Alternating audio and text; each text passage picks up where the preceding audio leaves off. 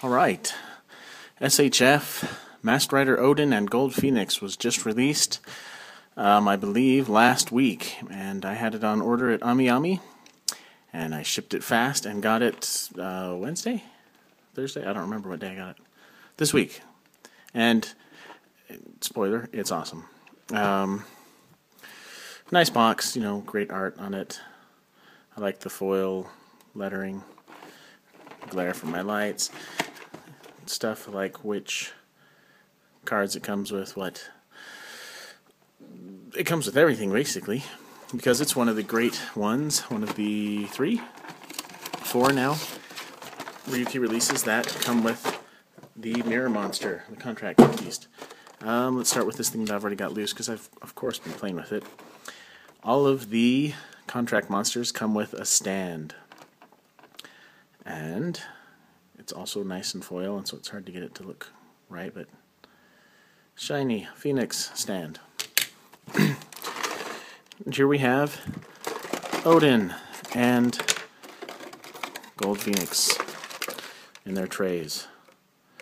Let's, as you can see from the accessories, we've got a bunch of hands, splayed open hands and other open hands, and 2 different kinds of gripping hands. I think these are the same ones that came with Tiger. We've got the holding it straight and the holding it angled forward for the swords, and only one right hand for card holding. Doesn't have a left hand like Tiger did.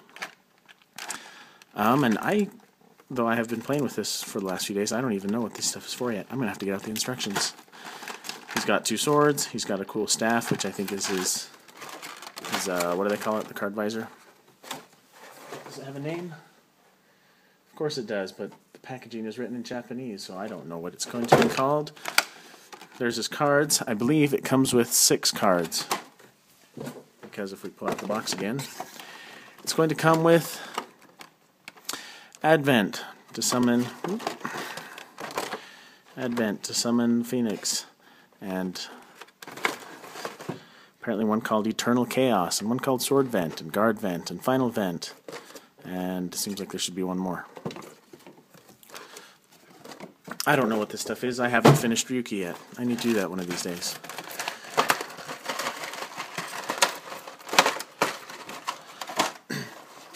Alright, so Kamen Rider Odin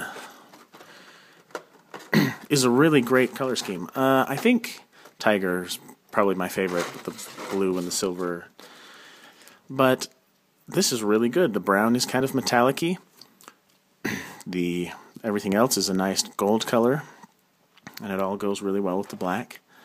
He's got interesting things on his back. He's got things that make me think of Ryuki Gunform's dragon face on there. His shoulder pads, there are 2 distinct bits to them, individually jointed, which is neat, and lets him have some good motion. You can get his arm up. Oh, you can pop that thing right out. It's just a teeny little ball joint, so you pop it back in. I like the, I don't know, teeth? Claws? Probably claws, huh? Because he's a bird. That come down on the lower end of the chest. I like the head. I think it's a cool design. His card, whatever it's called, card deck. So what else does he come with? Let's get his visor. It's a neat staff that closes up. And is it in focus? It's got a phoenix motif, of course, because that's what his contract beast is. So it opens up, and it slides down, or up, something like that, to put a card in it. Click. Great, huh? Now, my problem with this thing is that grip, the handle. It is very tight to get in. I've only put it in the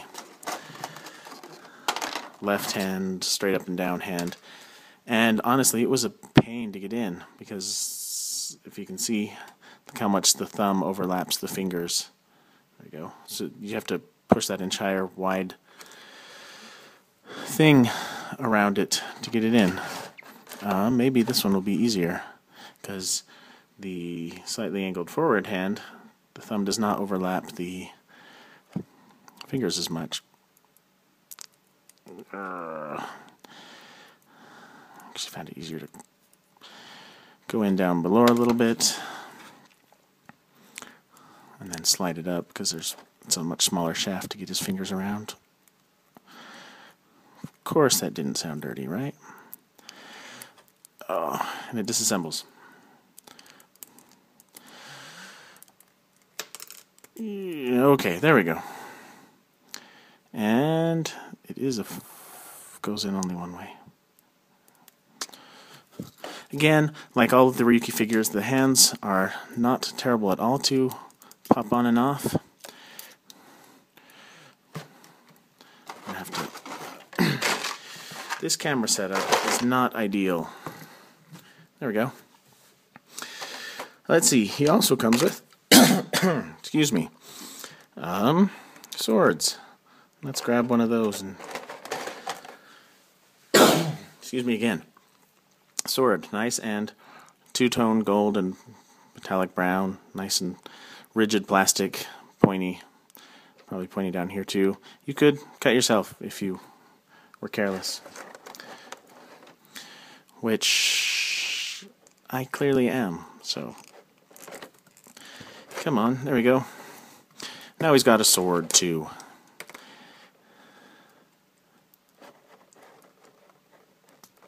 Click. Like I said, I haven't seen this guy in the show, so I don't know how he uses his things. I don't know if he can use one at a time, or if he has to use both of them, or what, but this is just a demonstration, so there we go. Let's pull out Phoenix. Real quick.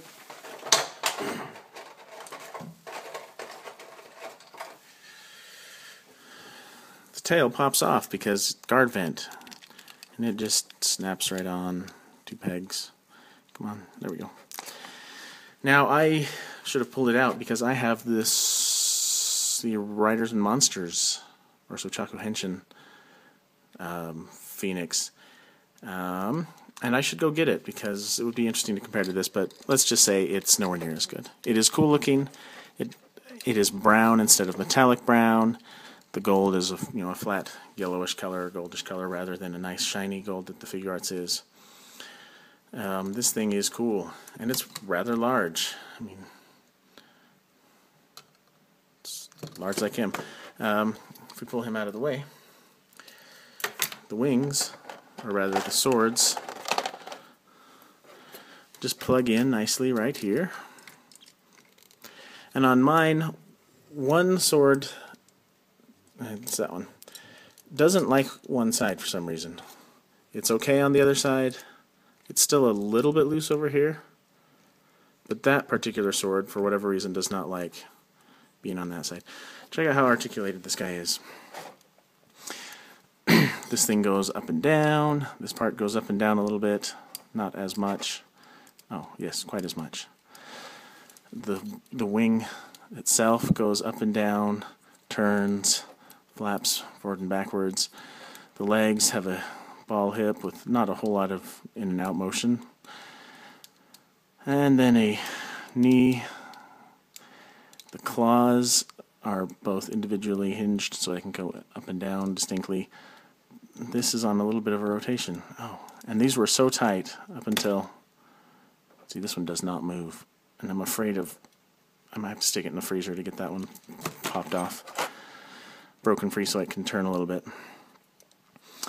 What else? The neck has a little bit of motion. The exact amount depends on whether or not the shield remains on. It does pop off a little bit easy when you grab the tail, mainly because the tail's hinge is pretty firm. So it doesn't have a whole lot of motion either, so it's very easy to just pop it right off of the back there. It stays on if you're not messing with it.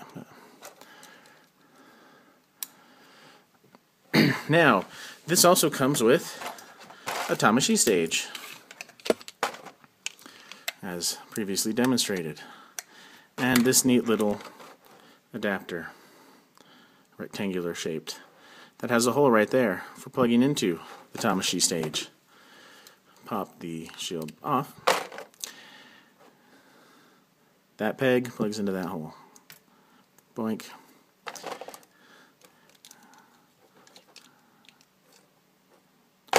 But it does it the other way,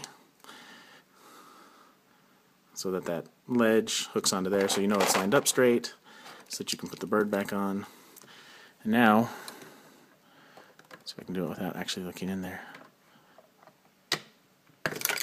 Nope, I can't.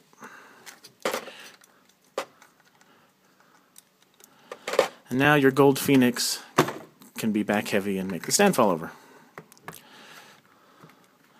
This totally worked great for me at work all week, and I didn't have any problems, and I never knocked it over once, I'm sure. It's now just the handle that adjusts the tripod up and down just sticks into my shoulder here, and I can't. There we go. Big golden brown bird on a stage, flying. See how good the two look together, how much space they can take up. So, there are also these other bits. A swap out arm guard dealy, what's it? Which you just pop this off, and it should be that either side is removable. And you put this one back on in its place. And of course, I should try and do it on camera.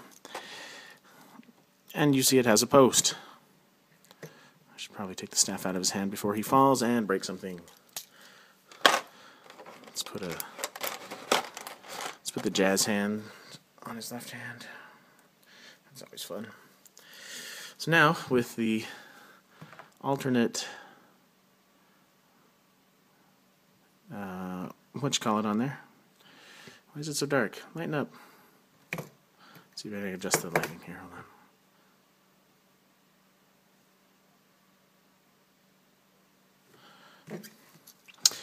There we go. With the alternate peg on there, we pop Phoenix off the stand. Boink. And remove this part, which is a little, it's nice and snug, which means Phoenix is only going to fall off the stand if the bird comes detached from this part. So now this middle peg can attach to that peg. I can't do this without sticking my hand in the way. Now he has a shield, and it's a rather large shield. I don't know how he actually holds it in the show, as I've said. But one nice thing is these forearm dealies are actually articulated. He has both a bicep swivel and a forearm swivel, so you can try and rotate it and do something funny with it. Like I said, I don't know how he's supposed to use it, but that's one way he can do it, via that forearm guard, which I can't do with the camera poking me in the shoulder. Let's pop that off. The other way he can hold the shield is with this little gadget here, which is clearly a handle. That also plugs into there. So you could, oh, hey look, Karma, or Foresight, or I don't know what you call it. Aren't I smart? That hand works. So he can hold the shield. I should adjust the feet so he stands up, but again, Ryuki figures have die-cast feet, which means their center of gravity is a little bit further down the figure. So they are very good at balancing. So even though I don't have the feet angled flat on the floor or the table, he stands up. Look at that. Isn't that great? I think so. The other thing you can do is with this doohickey, which is funny looking, but if you have night, it may look somewhat familiar. The instructions say to to fold things up a little bit more, fold the head back. What am I supposed to do with his legs?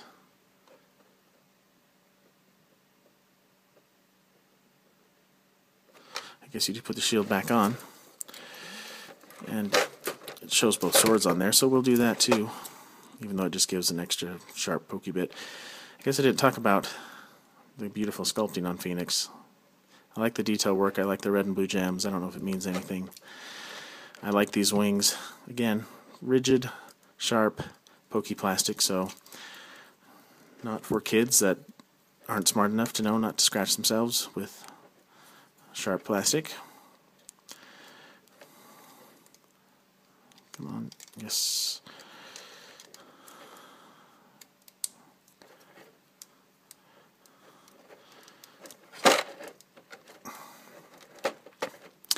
Now, this looks like I need to pop his nipples off. Don't ask me how I'm going to do that. There we go. Not terrible at all. Okay, this one's a lot harder. There we go. And so these two pop in there. If you notice, those gold ones look awfully similar to these gold ones. So if we pop these out, or rather this back, entire back gold piece off, this pops right in there. And now Odin has a really heavy but really cool looking cape for, I don't know why, but he does. But it is very heavy. It is going to throw off the balance of the figure significantly. He can still stand though, because Ryuki figures are great. But I also noticed that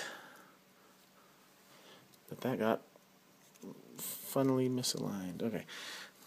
If you can see it, there's a little black spot in there. It looks to me like you can just shove the stand bit right up there.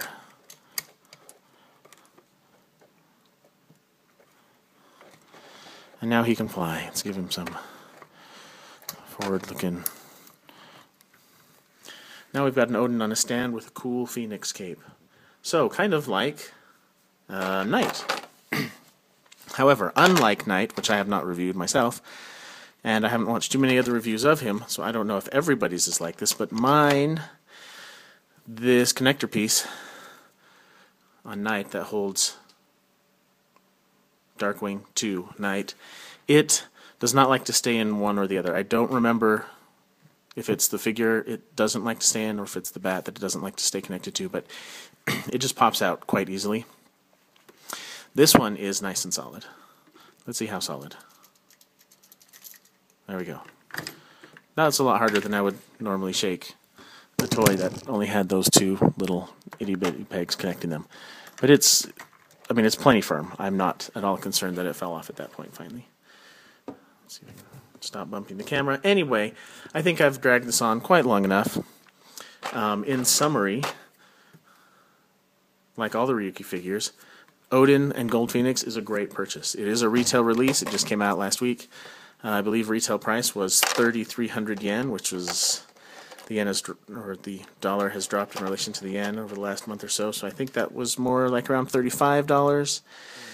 Not as good a price as we were getting a month or two ago, but still, for $35 for the price of 2 DCUCs, the last time I was buying DCUCs, this thing is so much better. This is far better. Well, okay, a Voyager Transformer can still be pretty good, but I'd much rather have this. Just look at how awesome that is. So, definite recommend from me. Thank you for watching.